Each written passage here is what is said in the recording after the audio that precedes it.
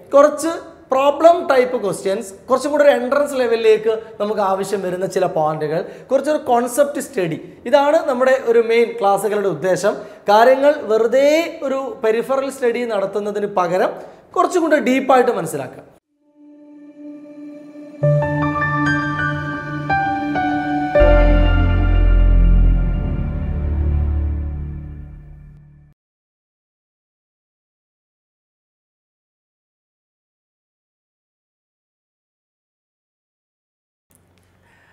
Welcome my dear students. SL ക്ലാസ്സസിൻ്റെ പുതിയൊരു വീഡിയോയിലേക്ക് എല്ലാ കൂട്ടുകാരെയും വെൽക്കം ചെയ്യാണ്. യൂണിറ്റ്സ് ആൻഡ് മെഷർമെൻറ്റ്സ് എന്ന +1 ഫിസിക്സിലെ ആദ്യത്തെ ചാപ്റ്റർ എന്ന് പറയുമ്പോൾ അത് ആക്ച്വലി ആദ്യത്തെ ചാപ്റ്റർ അല്ല, രണ്ടാമത്തെ ചാപ്റ്ററാണ്. കാരണം ആദ്യത്തെ ചാപ്റ്റർ ഏതായിരുന്നു? ഫിസിക്കൽ വേൾഡ് അല്ലേ. ബട്ട് ആ ചാപ്റ്ററിൽ നമുക്ക് കാര്യമായിട്ട് പഠിക്കാനൊന്നുമില്ല. ഫിസിക്സിൻ്റെ ഒരു ഇൻട്രൊഡക്ഷൻ മാത്രം പറയുന്ന ഒരു ചാപ്റ്റർ ആയിരുന്നു. യൂണിറ്റ്സ് ആൻഡ് മെഷർമെൻറ്റ്സ് എന്ന ചാപ്റ്ററാണ് സെക്കൻഡ് ചാപ്റ്റർ. ബട്ട് അതുമുതലാണ് നമ്മൾ കാര്യങ്ങൾ പഠിച്ചു തുടങ്ങുന്നത്. അതുകൊണ്ട് തന്നെ പലപ്പോഴും നമ്മൾ ഫസ്റ്റ് ചാപ്റ്റർ എന്ന പേരിൽ യൂണിറ്റ്സ് ആൻഡ് മെഷർമെൻറ്റ് പറയാറുണ്ട്. ഈ ചാപ്റ്ററിലെ വളരെ വളരെ ഇമ്പോർട്ടൻ്റ് ആയിട്ടുള്ള കോൺസെപ്ച്വലി അടിപൊളിയായിട്ട് മനസ്സിലാക്കേണ്ട ഒരു ടോപ്പിക്കാണ് ഡയമെൻഷൻസ്. ഓക്കെ, കഴിഞ്ഞ 1-2 ക്ലാസ്സുകളിൽ നമ്മൾ യൂണിറ്റ് സിസ്റ്റത്തെക്കുറിച്ച് പറഞ്ഞു. അതിൽ നമ്മൾ വളരെ ഇമ്പോർട്ടൻ്റ് ആയിട്ട് കണ്ടൊരു സിസ്റ്റമായിരുന്നു, അല്ലെങ്കിൽ എല്ലാ സിസ്റ്റത്തിലും നമ്മൾ കണ്ട നേരത്തെ ഉണ്ടായിരുന്ന പഴയ unit system CGS, FPS, MKS ആ സിസ്റ്റത്തിലും അതിനുശേഷം വന്ന ന്യൂ സിസ്റ്റമായ SI സിസ്റ്റത്തിലും ഏറ്റവും പ്രയോറിറ്റി കൊടുത്ത നമ്മുടെ ക്വാണ്ടിറ്റികളായിരുന്നു മാസ്, ലെങ്ത് ആൻഡ് ടൈം. ഓർമ്മയുണ്ടോ? ഏതൊക്കെയായിരുന്നു 3 ക്വാണ്ടിറ്റികൾ? Yes, mass, length and time. എന്താണ് ഇവരുടെ ഈ ഒരു ഇമ്പോർട്ടൻസ്? മാസ്, ലെങ്ത്, ടൈമിൻ്റെ ഇമ്പോർട്ടൻസ്, ഈ ക്വാണ്ടിറ്റികളെ യൂസ് ചെയ്തിട്ട് നമുക്ക് ഒരുപാട് ഫിസിക്കൽ ക്വാണ്ടിറ്റികൾ മേക്ക് ചെയ്യാം. അതല്ലെങ്കിൽ നമ്മൾ മറ്റു പല ക്വാണ്ടിറ്റികളും എടുത്തു നോക്കുമ്പോൾ ആ ക്വാണ്ടിറ്റീസിലെല്ലാം ഇവരുടെ ഒരു പ്രസൻസ് ഉണ്ടാവും. ഏത് ക്വാണ്ടിറ്റി എടുത്താലും മാസ്, ലെങ്ത്, ടൈമിൻ്റെ ഒരു പ്രസൻസ് ഇല്ലാത്ത ക്വാണ്ടിറ്റികൾ വളരെ അപൂർവം, ഇല്ല എന്ന് തന്നെ പറയാം. Okay, force, energy, work, pressure, ഇങ്ങനെയൊക്കെ നമ്മൾ ക്വാണ്ടിറ്റികൾ കേൾക്കുന്നുണ്ട്. നിങ്ങളിനി കേൾക്കാത്ത, പരിചയപ്പെടാൻ പോകുന്ന ഒരുപാട് ക്വാണ്ടിറ്റികളുണ്ട്. ഇതിലെല്ലാത്തിലും ഏതെങ്കിലും തരത്തിൽ മാസും ലെങ്ത്തും ടൈമും ആ ക്വാണ്ടിറ്റിയുടെ പാർട്ടാണ്. ചില ക്വാണ്ടിറ്റികളിൽ ഇത് മാത്രമേ ഉണ്ടാവുള്ളൂ, മാസും ലെങ്ത്തും ടൈമും തന്നെ ഒരു പ്രത്യേക രീതിയിൽ കമ്പൈൻ ചെയ്തിരിക്കുക. +1 നമ്മൾ പഠിക്കുന്ന ഒരുവിധം ക്വാണ്ടിറ്റികളിലെല്ലാം മാസ്, ലെങ്ത്, ടൈമാണ്. അതുതന്നെയാണ് ഇവരുടെ പ്രയോറിറ്റി, ആ ഒരു ഇമ്പോർട്ടൻസ് ഇതുകൊണ്ട് തന്നെയാണ്. ഇനി മറ്റ് ചില ക്വാണ്ടിറ്റികളിലേക്ക് നമ്മൾ പോകുമ്പോൾ SI സിസ്റ്റത്തിൽ നമ്മൾ കണ്ടിരുന്ന വേറെയും ക്വാണ്ടിറ്റികൾ ഉണ്ടല്ലോ. ടെമ്പറേച്ചർ പോലെയുള്ള, കറണ്ട് പോലെയുള്ള ക്വാണ്ടിറ്റികളുടെ പ്രസൻസും ഉണ്ടാവും. അതോടൊപ്പവും ആരുണ്ടാവും? മാസ്, ലെങ്ത്, ടൈം ഉണ്ടാവും. മാസ്, ലെങ്ത്, ടൈമിനെ മാറ്റി നിർത്തിയിട്ട് നമുക്ക് ക്വാണ്ടിറ്റികൾ ഉണ്ടാക്കുക എന്ന് പറയുന്നത് വളരെ ബുദ്ധിമുട്ടാണ്. അപ്പം അതുകൊണ്ട് തന്നെ മറ്റുള്ള ക്വാണ്ടിറ്റികളെ നമ്മൾ മനസ്സിലാക്കുമ്പോൾ അതിൽ എങ്ങനെയാണ് ഈ മാസും ലെങ്ത്തും ടൈമും പ്രസൻ്റ് ആയിരിക്കുന്നത്, അതിലെവിടെയാണ് മാസ്, എത്ര മാസുണ്ട്, എത്ര ലെങ്ത് ഉണ്ട്, എത്ര ടൈമുണ്ട്, അതെങ്ങനെയാണ് അവർ കണ്ടെയ്ൻ ചെയ്തിരിക്കുന്നത്, ഇത് എക്സ്പ്ലെയിൻ ചെയ്യാനുള്ളൊരു ഐഡിയ നമ്മൾ വിളിക്കുന്ന പേരാണ് ഡയമെൻഷൻസ്. ഇതാണ് അതിൻ്റെ ഒരു കോൺസെപ്റ്റ്. ഡയമെൻഷൻസ് വെറുതെ കുറേ പേര് ഇങ്ങനെ ബൈഹാർട്ട് ചെയ്തു പോകുന്നതൊക്കെ കാണാം. ഓക്കെ, ഇക്വേഷൻസ് അറിയാതെ വെറുതെ ഡയമെൻഷൻസ് ഒക്കെ ഇങ്ങനെ ബൈഹാർട്ട് ചെയ്യും. അത് ഇല്ലോജിക്കലാണ്. അങ്ങനെ നമുക്കൊരിക്കലും പഠിക്കാൻ കഴിയില്ല. അങ്ങനെ പഠിച്ചു വെച്ചാൽ അത് മറന്നു പോകാനുള്ള ചാൻസും കൂടുതലാണ്. അതോടൊപ്പം എങ്ങനെ ഡയമെൻഷൻസ് പഠിക്കണം എന്നുള്ളതിൻ്റെ ഒരു ട്രിക്ക് മനസ്സിലാക്കിയാൽ, അതോടൊപ്പം എന്തിനാണ് ഈ ഡയമെൻഷൻസ് എന്നുള്ളതിൻ്റെ നീഡും മനസ്സിലാക്കിയാൽ കാര്യങ്ങൾ വളരെ സ്മൂത്തായിരിക്കും. ഓക്കെ, അപ്പോൾ നമ്മൾ സ്റ്റാർട്ട് ചെയ്യാണ്. ആദ്യമായിട്ട് വീഡിയോ കാണുന്നവരാണെങ്കിൽ സബ്സ്ക്രൈബ് ചെയ്യാൻ മറക്കരുത്.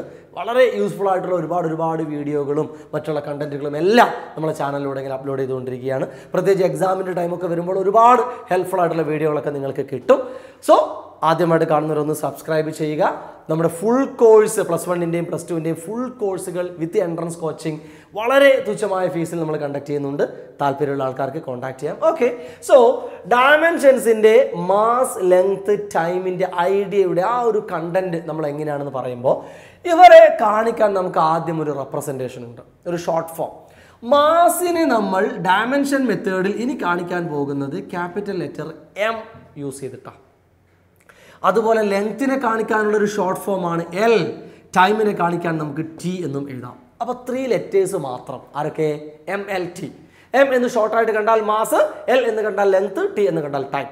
ഇവരെ ഉപയോഗിച്ച് മറ്റുള്ളവരെ എങ്ങനെയൊക്കെയാണ് നമ്മൾ റെപ്രസെൻറ്റ് ചെയ്യുക നോക്കാം. ഈ കാര്യം എപ്പോഴും മനസ്സിലുണ്ടാവണം. ഇത് വെച്ചോണ്ട് നമ്മൾ ഇനി ഓരോ ക്വാണ്ടിറ്റികളെ കാണിക്കാൻ പോവാണ്. സിമ്പിൾ ക്വാണ്ടിറ്റി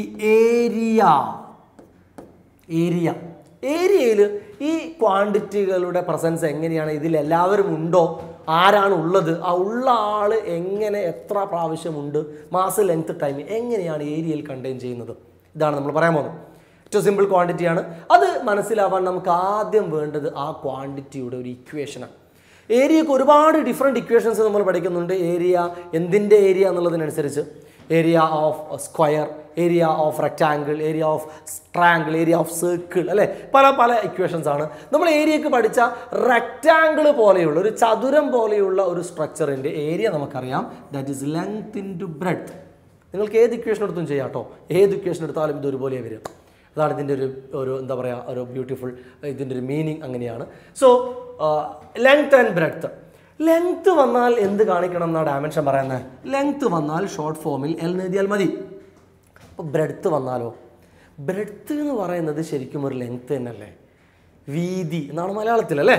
ലെങ്ത്തും ബ്രെഡ്ത്തും, നീളവും വീതിയും. ഈ വീതി എന്ന് നമ്മൾ സൗകര്യത്തിന് പറയുന്നതാണ്. ആക്ച്വലി ഈ ബ്രെഡ്ത്ത് എന്ന് പറയുന്നതും എന്ത് തന്നെയാണ്, ലെങ്ത് തന്നെയാണ്. So it is also L. എൻ്റെ ഒരു പേര് നമ്മൾ ബ്രെഡ്ത്ത് എന്ന് കൊടുത്തതേ ഉള്ളൂ. അതും ഒരു നീളം തന്നെ, ഇങ്ങനെ നീളം, ഇങ്ങനെ നീളം. അപ്പോൾ എന്തായി മാറി, this is equal to L into L which is L square, അല്ലേ, എൽ സ്ക്വയർ. കഴിഞ്ഞു. അപ്പോൾ ഏരിയ എഴുതി വന്നപ്പോൾ മാസ്, ലെങ്ത്, ടൈം എന്ന ആളിൽ ലെങ്ത്തിൻ്റെ ഒരു പ്രസൻസ് മാത്രമേ ഉള്ളൂ. അതായത് മാസിനോ ടൈമിനോ ഏരിയയിൽ പ്രത്യേകിച്ചൊരു ഇൻഫ്ലുവൻസ് ഒന്നുമില്ല. അതുകൊണ്ട് നമ്മൾ ഇതിനെ മുഴുവനായിട്ടും എഴുതുമ്പോൾ എം ഇല്ലാത്തത് കൊണ്ട് എം റേസ് ടു 0 എന്ന് എഴുതും. എം ഇല്ല, എമ്മിൻ്റെ ഒരു പ്രസൻസ് ഇതിലില്ല. എൽ ഉണ്ട്, എൽ 2 ടൈംസ് കണ്ടെയ്ൻ ചെയ്യുന്നുണ്ട്. So L square. ടിയും ഇല്ല, അതുകൊണ്ട് നമ്മൾ അതിന് ടി റേസ് ടു 0 എന്ന് എഴുതും. ഇവിടെ ഏരിയ എന്ന് എഴുതിയിട്ട് ഒരു സ്ക്വയർ ബ്രാക്കറ്റ് ഇടും. ഇവിടെയും നമ്മൾ ഇങ്ങനെ സ്ക്വയർ ബ്രാക്കറ്റ് കാണിക്കും. ഡയമെൻഷൻസ് ആണ് എന്ന് കാണിക്കാനുള്ളൊരു മെത്തേഡും കൂടിയാണത്. അപ്പോൾ ഇങ്ങനെ എഴുതി കഴിഞ്ഞാൽ ഇത് കംപ്ലീറ്റ് ആയി. ഇതിന് വായിക്കേണ്ടത് dimensions of area is equal to M raise to 0, L raise to 2, T raise to 0. ഇങ്ങനെ വന്നാൽ ഇതിൻ്റെ അർത്ഥം ഏരിയ എന്ന് പറയുന്ന ക്വാണ്ടിറ്റിയിൽ മാസിൻ്റെ ഇൻഫ്ലുവൻസ് ഇല്ല, ടൈമിൻ്റെ ഇൻഫ്ലുവൻസും ഇല്ല, ലെങ്ത് 2 ടൈംസ് അതിൽ കണ്ടെയ്ൻഡ് ആണ്. ഓക്കെ, അടുത്ത് നോക്കാം. വോള്യം. എന്താ ഇക്വേഷൻ?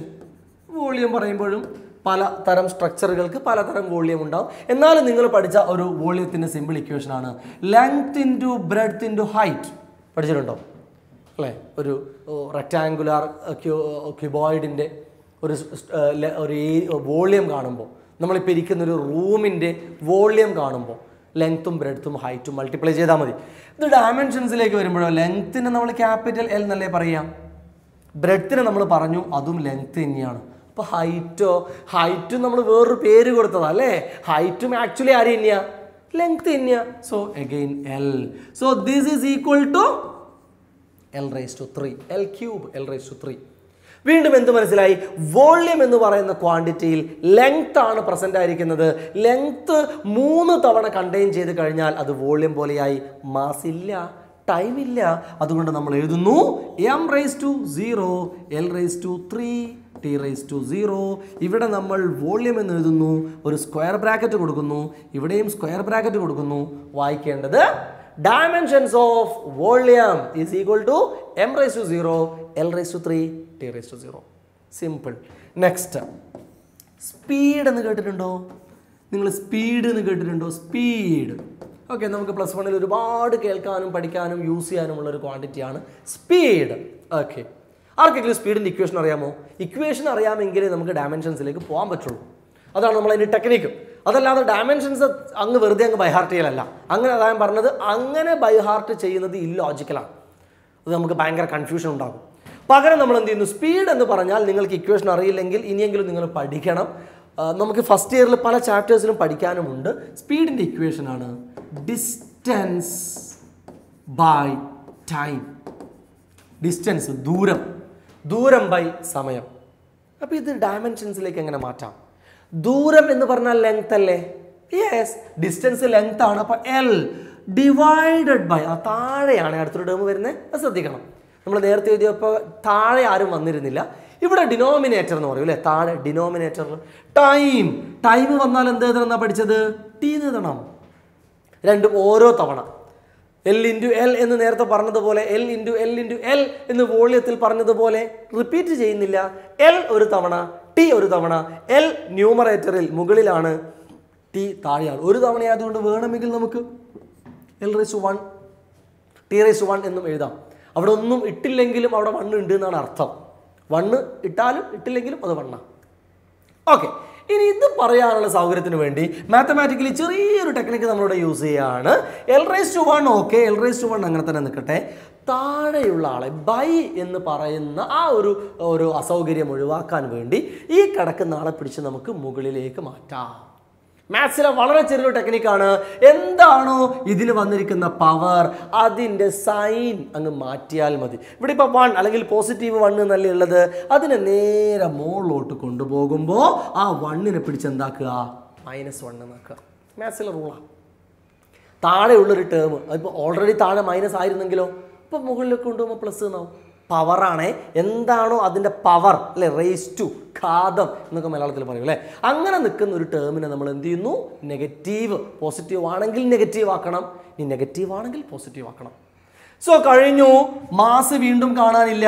അപ്പോൾ നമുക്ക് എഴുതാം m⁻0 L⁻1 T⁻⁻1.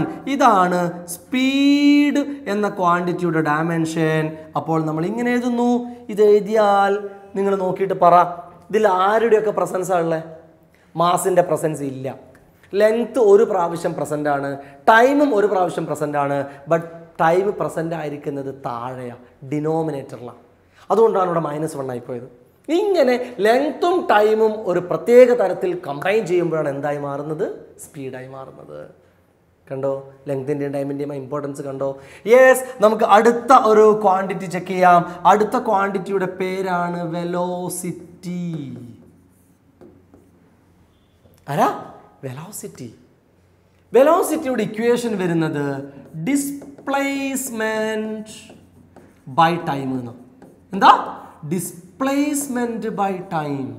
Okay, displacement എന്ന് പറഞ്ഞാൽ സ്ഥാനാന്തരം എന്നൊക്കെയാണ് മലയാളത്തിൽ. ഡെഫിനിഷൻസ് ഒക്കെ നമുക്ക് മറ്റ് ചാപ്റ്ററുകളിൽ പഠിക്കാനുണ്ട്. തൽക്കാലം നിങ്ങൾ എന്താണ് കാര്യം എന്ന് മാത്രം മനസ്സിലാക്കിയാൽ മതി. ഡിസ്പ്ലേസ്മെന്റ് കാണിക്കുന്നതും ഒരു ദൂരത്തെയാണ്. ഷോർട്ടസ്റ്റ് ഡിസ്റ്റൻസ് എന്ന് പറയും, ഏറ്റവും ചെറിയ ദൂരം. ആക്ച്വലി ആളാരാ? ദൂരം. ദൂരമാണെങ്കിൽ നമ്മൾ L എന്നല്ലേ എഴുതുക, ദൂരം ഒരു ലെങ്ത് ആണല്ലോ. Divided by time. ഓ, നേരത്തെ എഴുതിയ പോലെ തന്നെ വളരെ സിമിലർ, ഒന്നുമില്ല. L/T അല്ലെങ്കിൽ L⁻1 T⁻1 എഴുതാം. പെട്ടെന്ന് പറ, ഇത് മുകളിൽ കൊണ്ടുപോയാൽ എന്താ സംഭവിക്കുക? L⁻1ന് പ്രശ്നമൊന്നുമില്ല, ഇത് മുകളിൽ പോയാൽ എന്താവും? -1 ആവും. അപ്പം ഇതാണ് വെലോസിറ്റി. വെലോസിറ്റി കണ്ടോ? വെലോസിറ്റി ഇങ്ങനെ ഡയമെൻഷൻസ് ഇങ്ങനെ ബ്രാക്കറ്റിൽ എഴുതാം. m⁻0 ഇനി എഴുതണമെന്നില്ല, അത് എഴുതിയാലും അവിടെ നമുക്ക് m ഇല്ല എന്നാണ് മനസ്സിലാക്കുന്നത്. അപ്പം ഇങ്ങനെ എഴുതിയാലും കുഴപ്പമില്ല. ഇനിയിപ്പോൾ നിങ്ങൾക്ക് m കൂടെ കാണിക്കണോ, ഇങ്ങനെ എഴുതിക്കോ. m⁻0 L⁻1 T⁻1 ഇങ്ങനെ എഴുതിക്കോ. ഇത് രണ്ടും ഒന്ന് തന്നെയാണ്, രണ്ടും ഒരു പ്രശ്നമില്ല. മനസ്സിലായോ? അപ്പോൾ അടുത്തൊരു ക്വാണ്ടിറ്റി ഞാൻ എഴുതുകയാണ്. അടുത്തൊരു ക്വാണ്ടിറ്റി ഞാൻ എഴുതുകയാണ് ആക്സിലറേഷൻ. കേട്ടിട്ടുണ്ടോ? ആക്സിലറേഷൻ. തൽക്കാലം ഇക്വേഷൻ പഠിക്കുക. ഇതൊക്കെ നമുക്ക് ഇനി വരുന്ന പല ചാപ്റ്ററുകളിലും ഡീറ്റെയിൽ ആയിട്ട് വളരെ ബ്യൂട്ടിഫുൾ ആയിട്ട് പഠിക്കാനുണ്ട്. തൽക്കാലം നിങ്ങൾ ഇക്വേഷൻ ഓർത്ത് വെക്കുക. ആക്സിലറേഷൻ എന്ന് പറഞ്ഞാൽ വെലോസിറ്റി അല്ലെങ്കിൽ change in velocity by time. Velocity by time അല്ലെങ്കിൽ ചേഞ്ച് ഇൻ വെലോസിറ്റി, വെലോസിറ്റിയുടെ മാറ്റം. വെലോസിറ്റിയുടെ മാറ്റം എന്ന് പറഞ്ഞാലും അതൊരു വെലോസിറ്റി തന്നെയായിരിക്കും. അപ്പോൾ വെലോസിറ്റി ബൈ ടൈം.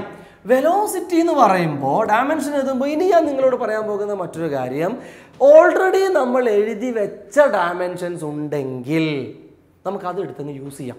ഇവിടെ ഇപ്പോൾ വെലോസിറ്റി ബൈ ടൈം ഉണ്ടാക്കണമെങ്കിൽ വെലോസിറ്റി ഓൾറെഡി നമ്മളിവിടെ എഴുതി വെച്ചിട്ടുണ്ട്. എന്താ?